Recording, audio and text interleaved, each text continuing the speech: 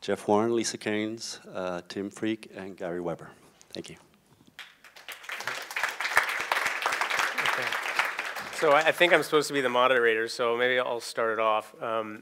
I just gave a talk about trying to describe non-dual experience from different points of view and what it might look like to be really honest about some of the details that maybe we don't hear about all the time. And, you know, the challenges, the surprises, the different ways in which it's embodied. So I thought maybe by, as a way of starting, just each one of you might just talk a little bit about your own, your own story of how you got to where you are now. I know that's a huge story, but maybe focusing on the shift in perspective, what that felt like for you, what it felt like before, what it felt like after, and any comments about that, and then we can kind of begin to go in and move out from there. So anyone, maybe we'll start with, who wants to start? Oh, we start in the middle here with Tim. Okay. All right. The journey for me really is a spontaneous experience of what I now call being deep awake when I was 12 years old, looking around at all the adults, confused that no one else seemed to see that they were in this incredible mystery, and everyone else was acting as if they knew what it was. I still have this. And yet it felt to me no one knew what it was. Not my teachers, not my parents, not people I knew. There was this profound mystery happening and no one was acknowledging it. And for whatever reason, something happened one day just sitting on a hill and whoo, my state changed and there was this, I would now say oneness, at the time, love. Just like, and the film which was played earlier was really an attempt to capture that movement from to oh. And my life has been a journey of exploring that movement and constant transformation, so that there's just too many to talk about, so that my expectation is it just goes on. I hope it just goes on and on and on to my last breath, and maybe even beyond. And the next big change, which may be worth mentioning in this context, was arriving in my 30s, early 30s, much later, having done every mad thing I could and starting to write lots of books, and encountering a really strong form of non-duality. And being catapulted into that, from that into this profound sense of this state which we've been exploring. I won't say much about it because I think everyone else has. And feeling like at that moment, this is it. And also a sense that people who didn't get that this is it were kind of wasting their time. And we're still in that, still in the personal, still caught up in not seeing this huge thing which I could now, which was being seen. From which I'm extremely glad to say I was rescued. And in part, not totally, but in part I was rescued by having a child. Because suddenly this mattered. Suddenly my attachments were very real, and the personal became, and the body, and just became of such delight and challenge. And that's left me now, some time later, with this sense, which I hope I've been able to try and articulate at this conference, that there's a deep paradox here in this moment. And it's not either this or this, it's both this and this. And the non-duality is when there's both. So what I'm exploring, and what I hope to carry on exploring and continually go deeper into, is how can I be conscious, what I call paralogically conscious of both, to go deeper into that oneness, and to embody it more in this very frail, very ordinary human being called Tim, who's on this amazing journey in which one minute he'll be lifted up, another minute he could be thrown down, one minute he can be walking through the dark woods, another day he can be lying by the pool, and that journey isn't linear. It's not like if it's all, if I'm having a good time, it's good, well done Tim, you've succeeded. It's not like that. It's actually a journey in which you never know what's around the next corner. And that's happening here, and then here there's this acceptance and this love just as it is, and mystery, and I have no idea. So here I have no idea, here it's a story, and they're both there at the same time. Here it's impersonal, here it's intensely personal at the same time. Okay, well, I want to drill into that in a bit, but first of all, maybe go to Gary. So what's your experience, or what was your kind of journey in? Well, for me, it was my late 20s, back in graduate school, epiphanous moment walking towards campus and discovering that all of my suffering was illogical. I mean, my body was healthy, wife, 2 kids, And yet I was suffering enormously. And as I could ascertain, it was all caused by my self-referential thoughts, which I call blah, blah. And so I didn't know anybody who had even looked at this before as a problem, but being an empirical scientist, I decided to set out and see if I could get at this DIY, somehow doing it myself and trying to understand it. So I tried a bunch of personal things of all sorts to try to understand what thoughts were.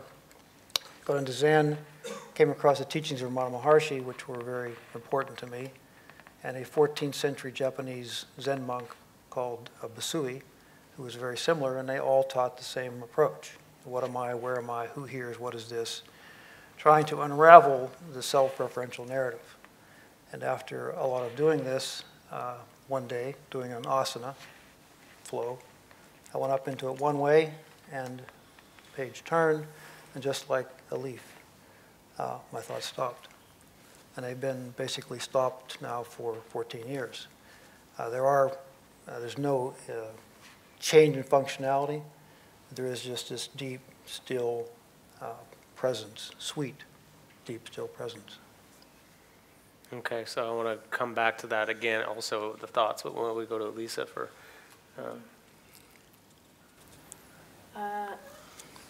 So seemingly there was an intense spiritual search, but whether that's the result of this moment, I don't know.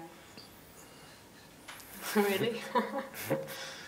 So there was lots of teachers and seeking and suffering and seemingly, and then one moment it seems that stopped, but then it's this, and how do we really know? I could put together any story I like.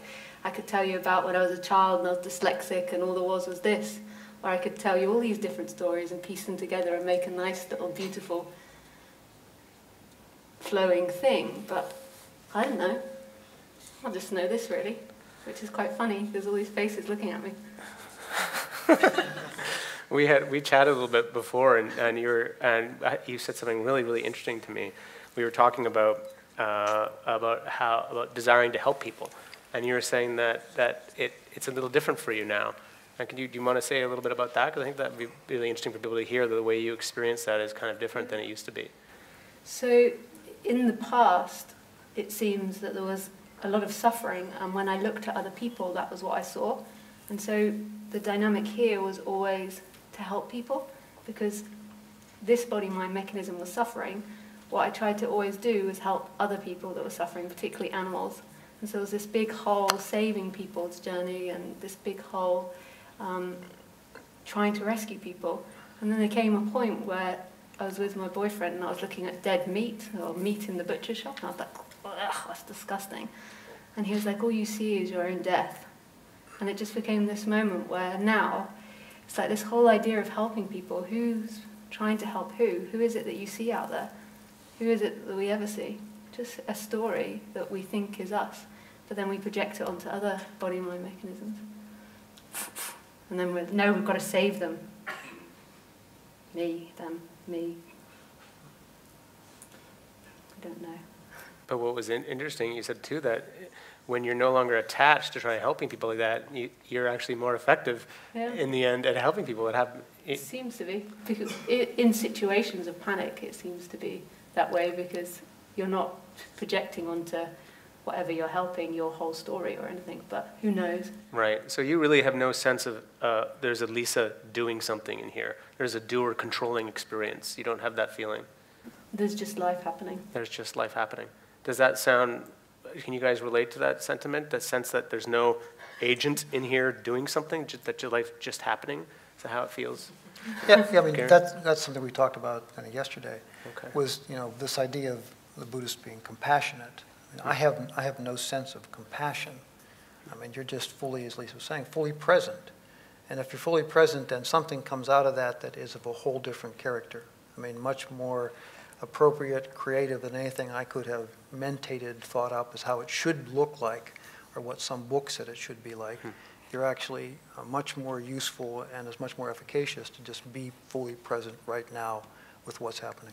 And are you surprised when an action then comes out of that? Are you surprised by your own actions ever? I mean, they're always much better than I could have thought up. So there is a surprise then? Yeah, and the thing of like I talk about business meetings. You go into business meetings and the same thing happens, is you get something that comes up that is so much smarter than I am.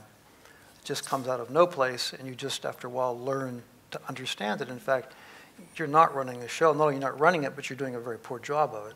So you just get out of the way and just let a much, much better answer come out, whether it's helping, quote, helping people or being in a business meeting. Interesting. Does that sound relate to that? Can you relate to that, Tim? Or? I think all I need to say is that if this perspective which I've arrived at of seeing the constant paradox of our predicament leads me often to be the one who's always saying the opposite, but not because I disagree. So I usually find myself around people who think they know what life is, and I'm the one going, yeah, me too. And can you see it's a total mystery as well? Here, I'm around people who are saying, it's a mystery and it's all one, and I'm the one going, yeah, and can you see that it's just personal and us as well, and that there is all of that normal interchange going on? So I'm finding myself in this particular environment, because there's this, everyone's got this, I'm the one going, yeah, and this. Whereas normally, when I'm going out, the people are going, there's this, and I'm going, yeah, and this. And so the beauty of it is that I agree, and the downside of it is that I'm always wanting to add the opposite because I think they sit together. And when we deny one, it's like the wave and the particle. So it's not just a wave, it's not just a particle. You're attached to the idea that you're attached to the idea that it's both. I think attachment is part of being human. And I don't have a problem with that. You see, attachment, if you use the word as a bad word, I don't hear it like that. Yeah, I'm fully attached. I got no problem with it. When I had my daughter, that's where I saw I was attached, and no one was going to tell me I shouldn't be. Right. And I wasn't going to play that game anymore. And just because I'd read it in books and heard it from people with an "ander" at the end of their name didn't make it true. Right. Okay. What I had to do was look into my own experience and see what was true. Well, let's talk then to Lisa and Gary for a moment. How did, if you don't have to go into personal details, but let's go into personal details. I mean, how did it affect your relationships? Like, how did you, can we talk a little bit, because we talked a little bit about it before. Start with Lisa, maybe. Like your romantic relationships, or? I don't know. It just does what it does. Right, but you, do you still feel as attached in romantic relationships, or if you're in a relationship with somebody who likes you, who's still attached in some way, and you're not? Does that make it? I mean, maybe for you it's not strange because it's just what's arising. But has it created any kind of? How does it feel for him or her? But also, I find all of this confusing. Wow, this is loud. I find all of this confusing because I don't really know. Like, whatever you tell is just a story. Like, how, like, it's okay, we could tell a story, and there's no, I don't have issues with telling stories. I love watching films, but it's like, I could tell the story of, oh, this has changed, or I could tell, or there could be a telling of the story of comparison to before. But it doesn't really matter. Okay. Like, you could just tell from different perspective, in a different mood, with a different sensation, a different perspective will be told. And it just doesn't really make sense. Like, how's the relationship changed? It's like, well. So one thing that's changed is your ability to describe what's happening to you in a moment to moment is a little different. The thing is was it ever true what everybody was it ever true what everybody was saying? Like, so if we tell a story, okay, so we tell a story of, okay, so 5 years ago I had this type of relationship and now I have this type of relationship. Do we really know that? Like, it's just a story, and it's not wrong, but we can't even really remember. We remember fragments depending on the mood, depending on who we're telling, depending on how we want to be perceived by all these people looking at us, depending on if we want to get on with everyone else or get Gary's attention. I'm joking, Gary. Like, and there's nothing wrong with it. Like, telling stories is great fun, and I go home and be like, oh, I have my picture taken with Liam Neeson this weekend.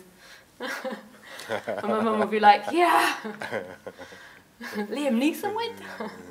Yeah, but like, I had no attachment about it, though. But it's, like, how can we sit by anything, really? Like, can you really remember those relationships? And then this relationship now, all we ever know is this. Everything else is just mystery.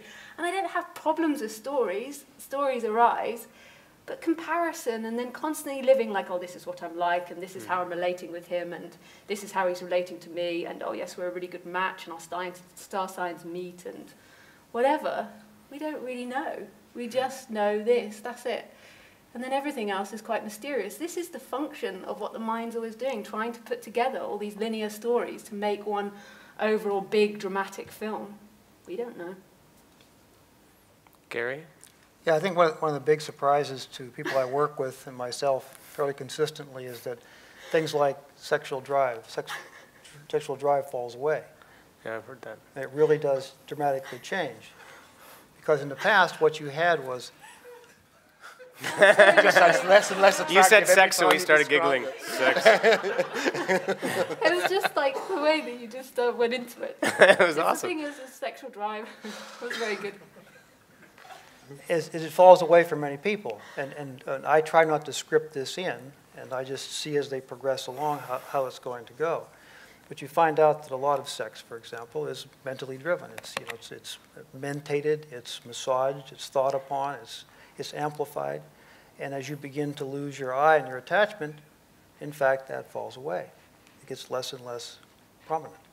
The same thing happens with a lot of interactions with your close partner.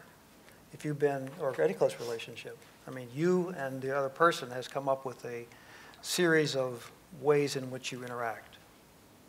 And those can change. You've changed, and you don't respond in the same way you used to respond. This can be very difficult in a long-term relationship because, in fact, you aren't responding the way they're used to having you respond. And this becomes a very challenging thing. Many people I work with see the same thing as difficulties in their relationships. I mean, many go through a lot of stress with this way because the partner can't compete with this new state. You're in some kind of a transcendent state.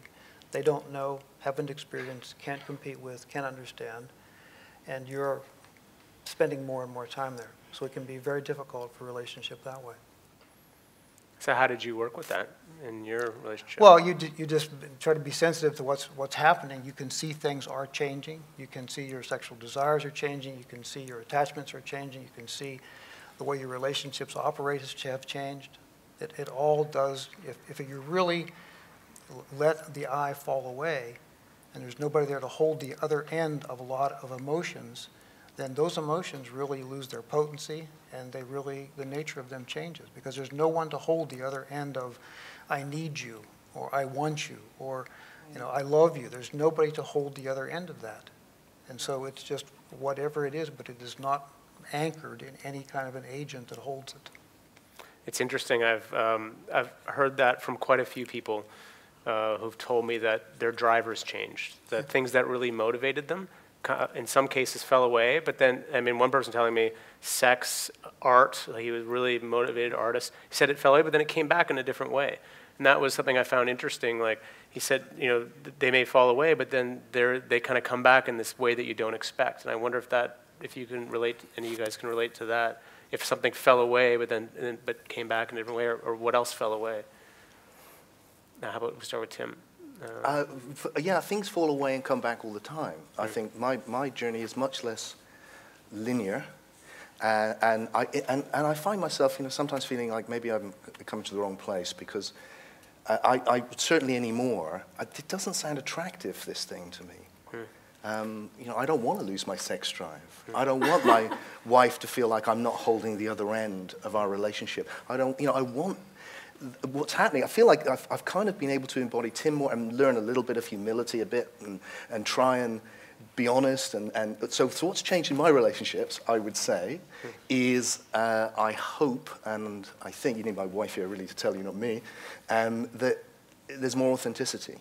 And what my hope is, like even when I meet you now, what I love, the thing I enjoy is when we can meet as all we are. So there's this huge infinite mystery of oneness, whatever you want to call it, looking through the eyes, meeting itself, but in two different forms. And these forms are delightfully limited and human and tender and vulnerable and flawed. And that's what makes them so delicious. And that's where we can get to know each other. But what is connecting is the one meeting itself as two. And when I meet people and I can be there authentically, one and two at the same time, there's this love, this deep, bittersweet love, which holds it all together. And that's the thing which I would aspire to find.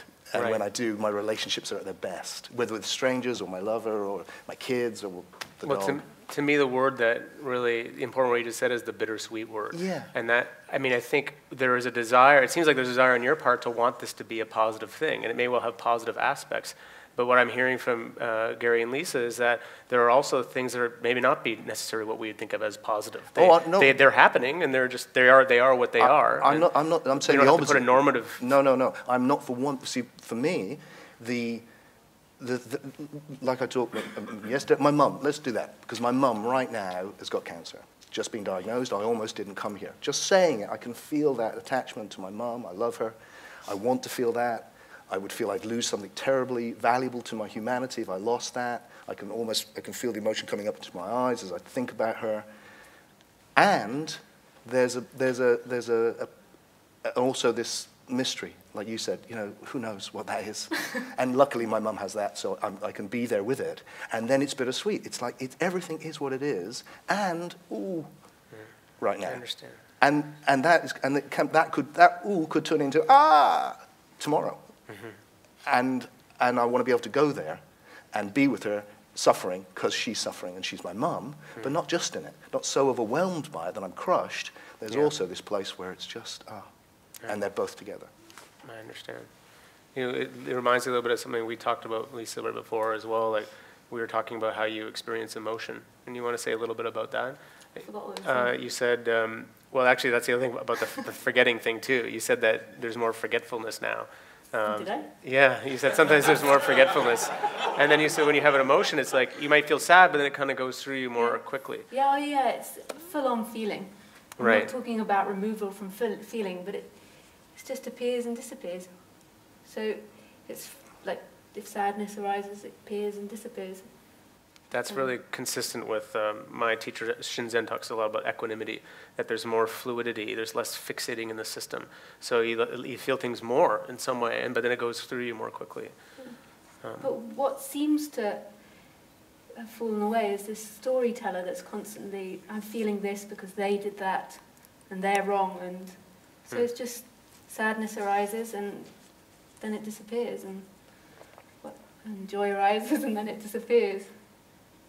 But just like every other form as well, people arise and then they disappear. So it's just like everything else, everything comes and goes. That's the flow of it. That's awesome. Gary? Yeah, and I differ from both of these folks, obviously. I mean, it really does change. I mean, it fundamentally changes. If there's no I sitting in there, all of those self-referential, for me, when my self-referential thoughts fell away, self-referential desires fell away, self-referential fears fell away. I mean, my world fundamentally, absolutely, unequivocally changed. And it hasn't changed back. That's what non-duality means to me. That's how I experience it. That's how my life operates. Fears I had in the past just fell away. Mentated fears. I still don't step in front of buses, but the mentated fears just don't hang in there. The same thing with desires. There's just no mentated desires. They just don't arise. You can still recognize a form as something. You can see the rising of something, but it just doesn't go anyplace. And my life is fundamentally, dramatically changed. What about, do you ever have an experience of fear?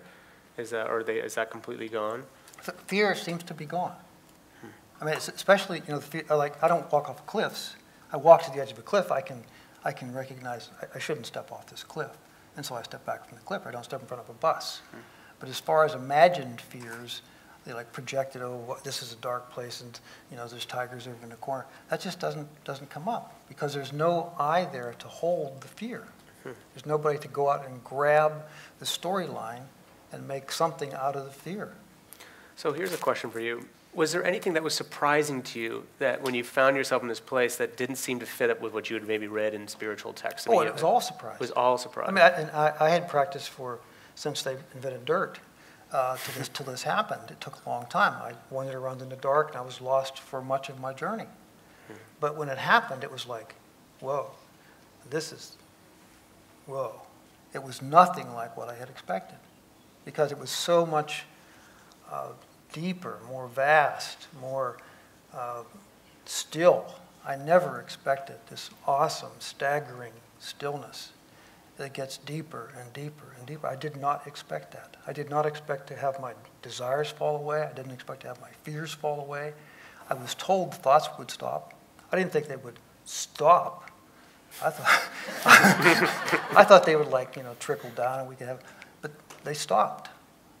There's still a few times during the day when I get very tired, my blood sugar gets very low. They can start up again. That's my best indicator that my blood sugar is low. But other than that, it is really quiet, very, very still. Okay, well, here's a question for all you guys. There are descriptions, people describe shifts in their way of relating to the world. But there are also descriptions that are almost getting on the more mystical end of things, where in this surrendering to things, it's like the world begins to change the way it relates to you. And this is the synchronicity piece, that things start to fall in line in a particular kind of way, in a way that to a particular rational scientist who's not a quantum physicist, might think of as magical thinking, but yet it seems to suggest a kind of reciprocity. And so I'm just wondering if you guys have had that experience, like all three of you, a sense of, as you've fully opened to this state, there seems to be almost like a changing relationship to the world around you relates to you differently. Have you found that at all? If there's not a storyteller, then how would you know that? Right. It's just like life's just happening, and if there's not constantly this one reflecting and being separate from everything, then how would you know that? It's irrelevant. That's a good point. Well, it's just life happening. So that's not something you've noticed. I mean, it may be happening, but you've just not made a story out of it. It's not acknowledged. There's also lots of colours happening and lots of smells happening, and but it's not acknowledged because there's not somebody keep telling the story of who I am. I have lots of synchronicities now. Look how better my life is. It's just not happening. There's just what's happening. You are the most amazingly unfixed position in human being I've ever met. It's interesting talking to you. What about you, Tim? No, I think it's like totally no fixed position. It's like this is what you hear. What I came across this thing in my kind of journey. It's not an answer to your question. Through being a dad, where I started asking myself, would I tell these non-dual teachings to my kids? Would I say, you're off to school, darling, don't think? Would I say, don't tell a story here, it's just colors? Would I say, it's just mystery, you know nothing, and neither do I? Would I say, there's nothing to fear? When she says, Daddy, I love you, would I say, don't be attached? What did you decide? I decided I wouldn't do any of those things. Here's my favorite. Would I say to my kids, or my son here is a good example, when he was on his Xbox, it's like, time for bed. And he's like, no, I'm in the moment. Would I go, you're in the moment, that's brilliant. Great. Just stay in the moment, my boy. Don't let the bastards pull you out. No, I do the opposite of all of that. And what that left me with was this feeling, so we come in with all of that polarity. And then we grow into the world through thinking and conceptualizing and becoming more conscious and telling stories and having to work out what's the best story, which is, it's like we've got lots of them and not being content and you come in and you learn and you think and all of these things and we arrive here and then we've lost that thing which we started with, which is going, and then the journey comes, can I have that as well? But not instead, but as well, which is why this coming in wasn't a mistake. It was the thing to get you, that's the foundation from which you have this as well. And then you're a big grown-up who can take care of your kids, and you can meet them right in that moment and go, yeah, right now, we can be in the moment. And it is just colored patches and woo, mystery, and they're both happening at once. And then you can carry on functioning in the world as a human being and going through the journey we're on, And this is starting to emerge as well and getting stronger and stronger. And that beautiful description that you took us into a moment ago, which was just blowing me away, of just like, yeah, it just goes on, doesn't it? And this. And then you can bring up your kids to come and make the same journey. And that's what a life is. It's that journey. And the problem is a lot of people don't make the journey back. What's happening is you hit a certain point where you can make the journey back. And then you're, ooh. And that gets really interesting. Okay, well, let's come back to that in a second. Gary, you have kids. Did it change the way you relate to them, or what you said? Yeah, it did. My last big attachment, I was letting go of attachments ended up being my practice. That's what I really still teach. Mm-hmm. And my two daughters were my last big attachments.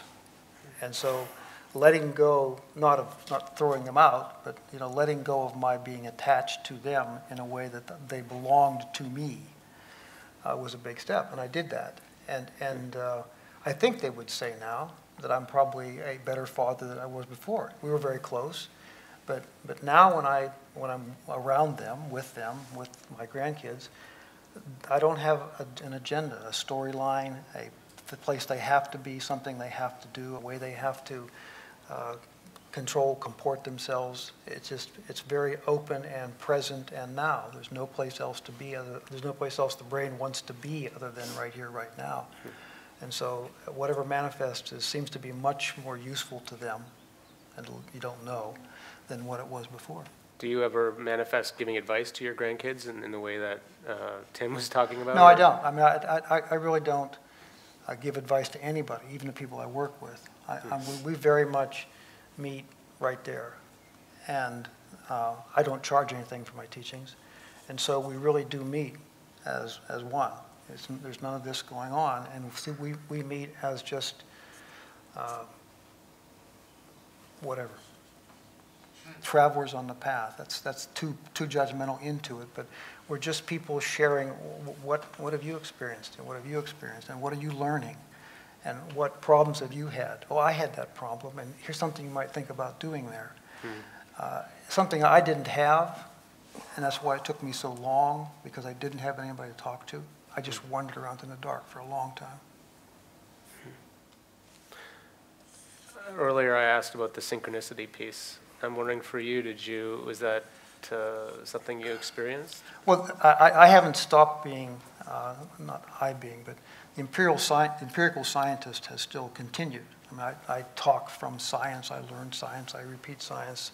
So I work with, I'm in 5 studies. So I know a bunch of scientists, many of my students, people I work with are scientists. So, I've kept that part of it going on, and it does appear as if, but it only appears as if, the universe does support this. I mean, I've told people many times, as I was coming up along the way, this long, long path, I really felt that each time I surrendered, something held me. And the more I surrendered, the more I was held. And when I surrendered totally, I was totally held. Very interesting, because what that suggests to me in some way, it's almost as if the world is slightly tilted towards somehow the positive, as opposed to it being totally neutral. There's something just inflected towards positivity or love in some way. And you often hear, I mean, I guess it's sort of like one of the big mysteries in the path is like, is that true? Is it the case that there is something holding us? Well, there are verses in the Bhagavad Gita. I won't quote Bhagavad Gita to people, but there really, I won't bother. But there is one, there's a verse in Bhagavad Gita that's much talked about. Ananyas chintaya tomam yejanas parupasatu, which says, as I surrender something, I will take care of you. I will hold you. And it seems to be that way, although it can be a storyline, it can be made up, but it sure felt like that to me, that I was being held every step of the way. How about you guys? Lisa? Well, I don't think I would phrase it like that, but I would say that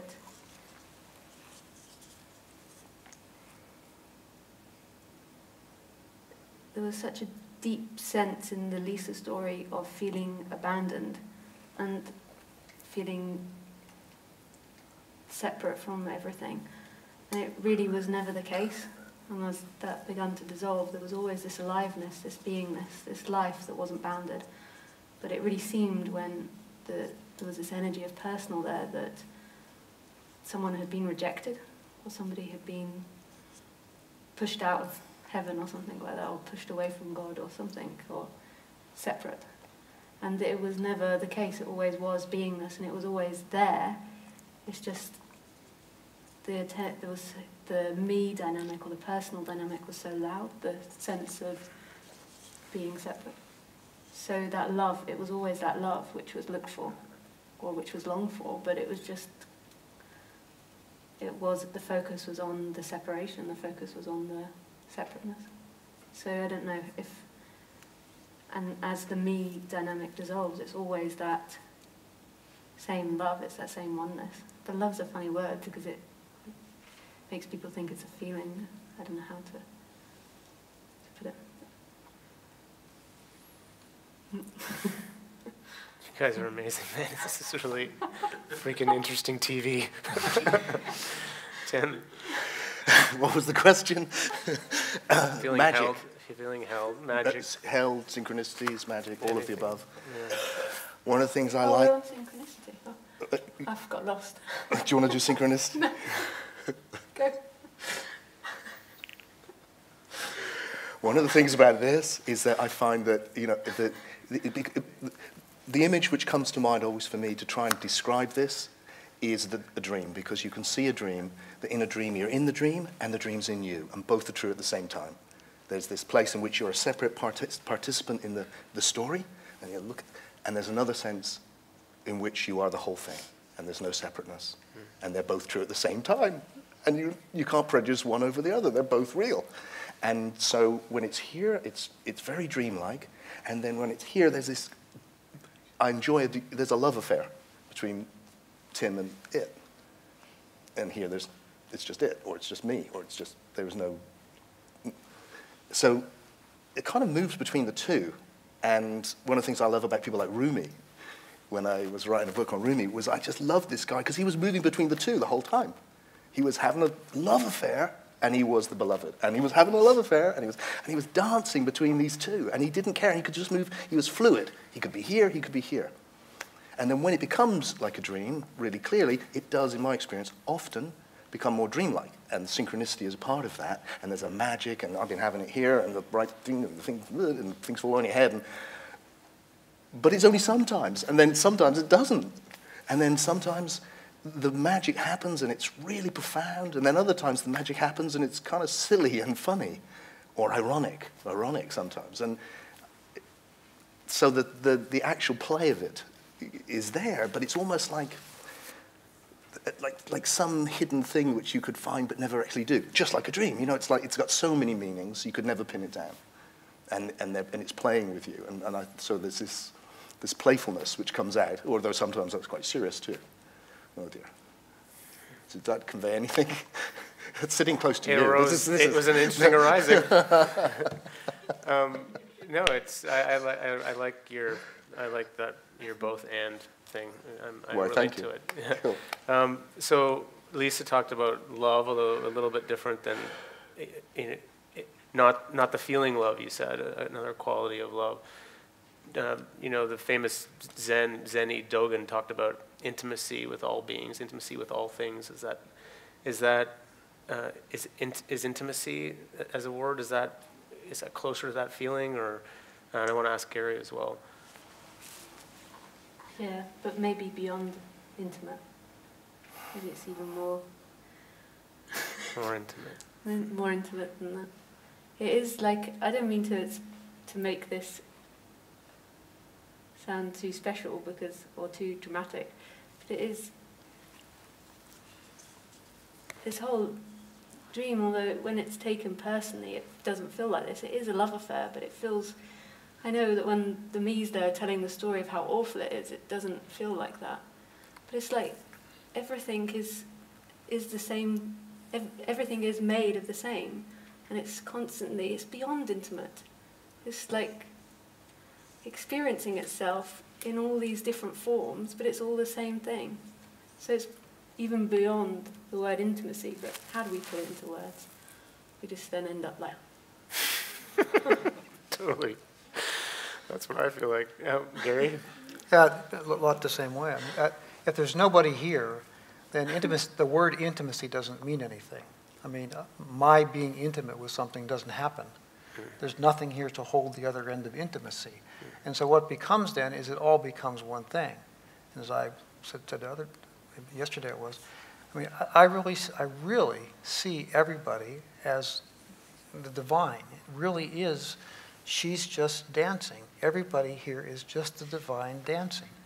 And so it isn't like there's me different watching it. It's just, she's just doing all the dances. She's the player, she's the actor, she writes the script, she's the conductor, she runs the play, she turns the lights on.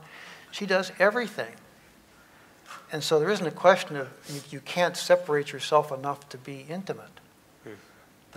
For me, that's the wrong word. So here's a question for you. Would you bring everyone into this place if you could? If we could understand if there was something happening in the brain that supports this state and we could figure out how to neurofeedbackly induce it with some temporary lesion or a permanent lesion, would you bring everyone into that place? We talked about this at breakfast this morning. Many people can't hold it. And that's not judgmental, that's my experience. And so we've talked before, I mean, you can develop powers to open people. And my experience is if you open people and they aren't ready for it, it doesn't help. I mean, it's confusing, it's disruptive, they don't understand it, they can't hold it, it creates all kinds of things. And so just let that go. And so I don't think it would be, and you'd like to say, okay, if you could all just come for a day and spend your time in my space and then go back again, would you be happier? Because if someone came to me and said, look, if you want, could you take the blue pill and go back? I think that would be really not okay. I mean, there's no even sense of ever wanting to go back to what it was before. I can't even conceive of doing that. This is so much better than anything I ever experienced before. But if you brought someone into it for one day and then they had to go back, that might be actually the cruelest thing you could do. And exactly, and that's what I'm kind of wandering around into, is if you went back from this and couldn't get back here again, it might be a very cruel thing. So that's the other way to spin this thing. So if that's, given that this is the case, and given that you guys are operating from this place, this very human place, what would you say to everyone here who might want to get there, or who might be suffering in their way? They're in their. What can you say to them? It's absolutely worth it. Go for it. Absolutely. Put all your chips on the table, and there's nothing that'll touch this. I mean, put all your chips on the table. Work as hard as you can.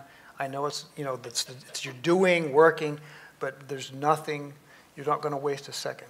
I mean, this is really, really totally worth it. What would you say, Tim? It would depend on the person, because what I find is, first of all, I'm no oracle. I mean, I can only I'm not a spiritual teacher. I hate that term. The word teacher, when linked to spirituality, somehow has a different meaning than linked to maths or English. You could be, it's like a different. That's why I do the philosopher thing. Be free from that. So, but if I'm with somebody and when we're talking and there's something I can say to help, then I find it really depends. There's some people I want to bring right. I say, want to try coming down into this. Try connecting with your humanity. Try coming back into that vulnerable human place, that humility place. And then there's other people's where it feels like just relax there and just come right out into this spacious presence where you're holding the whole thing within you and nothing is separate from anything. And the place we want to go is to try and find as much of both as we can, because it's nice there. Lisa. I don't know. Good answer. All right. Okay, well, slightly different topic, nature. I'm just curious about this because I've talked to people about about this, about as they go deeper into their practice, they're kind of like their relationship with nature starts to act differently. They have a different relationship with trees and animals and more sensitivity to things that are going on around them. Now that's maybe some people. I'm just wondering if that's been corroborated by anything in your experience, or that just is for they just happen to be the nature mystic demographic I was talking to. Gary, anything? Yeah, trees are way cool. I mean, there's something about trees, but not just trees. I mean, all of nature feels, I mean, you can look out and see everything is her dancing, but there's also an energy about it, like a vibration of some sort. Then it does feel so much more alive than as I can recall it used to feel. I mean, everything is just, and it's like that all the time. You know, it's like being, I'm a complete virgin on psychedelics, so people have described it to me who don't. It's like a trip. I mean, it really is a whole different perspective on nature. And nature really is, it's also her dancing, but it's beautiful. It's awesome. I'm not really, I love nature, everybody loves nature. I go out, I get blown away by it. It's not my thing particularly. When I'm persuaded to finally go out and look at it, I'm always amazed by how great it is. And then I quite like culture. But where I think I really can relate to what Gary was saying, and it's something which doesn't get mentioned enough for me, is whatever it is I'm exploring, which may not be the same thing as what you're exploring. But if I have the chance to really open it up, it's incredibly pleasurable in the body. There's a real, like, to breathe. I'm getting it now while you were talking earlier. It's just kind of, the breath becomes like, ooh, kind of, my God, that feels good. Whoa, yeah. Just, you know what I mean? It's like, and then, ooh, that's good too. Tim, ooh, Tim, yeah. And so there's a sensuality which gets missed out. I didn't find that in the Bhagavad Gita or the Tao Te Ching. Your drivers got turned around. No one was going, this will feel really good. You know, and meditation isn't just about follow your breath, follow your breath. It's actually, my God, that's so good to breathe. Yeah. And right. that's, so there's, and that's the colors loving the self. and the, yeah. So nature, that nature. Sweet. Is that, can you relate to that, Lisa? I forgot what the question was about nature. Nature, breathing, feeling good. You know. This is all nature. This is all it. Yeah. Trees. Yeah. Anyone got any questions out there? Right here. I have to say, in relationship to the world, you know, half the planet lives on $2 a day. Mm-hmm. The global middle class live on $3,000 to $5,000 a year. 800 million people go to bed hungry. So it's, I'm practicing, and I'm really immersed in wanting to be non-dual. And yet the Kali Yuga is here. Mm-hmm. And I just wondered if you had any thoughts on that. Great question. Yeah, but for me, I think we have to get a new operating system. I think if we're going to get out of the Kali Yuga before our species is done, we're going to have to get a new operating system. The one we have right now is 75,000 years old. I think it's time for an OS2 or an OS3. We can do it better. We don't have to completely get rid of this I. We can use it as a thing off to the side, but I think we have to get out of an ego-motivated existence. We have to get rid of those ego-motivated desires. We're destroying the planet, and our species isn't going to make it much longer. So I think we have to do something dramatic. And I don't think this is escapism. I think it may be the way forward. Why? Because your ego-based desires, your need to exploit the environment, you need to have a giant car, a magnificent house, you know, six of this and 10 of that, and all this pile of stuff in your, that goes away, because you don't need those things anymore to make yourself feel okay. You're okay already. You're perfect already. And I think if we don't get something like that, we're going to be in a lot of trouble very fast. And you could also say it's easier to get out of your own way now to actually do something Absolutely. about the world's And you problems. can do something. You can be really appropriate without some kind of story, some script coming into it. You're fully present for what has to be done to not have our species go away in about another 100 years. Tim? I agree with Gary. I think that we do need a new way of being, and hopefully that's coming through, and what we're exploring here, I hope, is what that might be, and the different options for what that might be.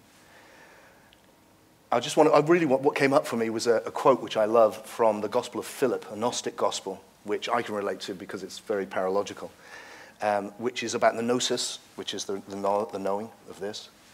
And it says, those who are free because of gnosis become slaves because of love.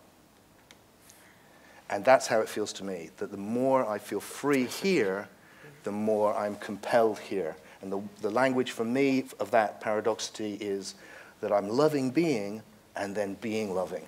And that what I need to do is see that it's not just about self-realization, but it's also self-expression. That I have to not only know myself, but also be willing to show myself. And that means engaging with the world as it really is, with all of its suffering, in any way that I can, to like that lovely quote that you had, it's all perfect, but it could be better. And that's the both. Yeah. Lisa, anything to add?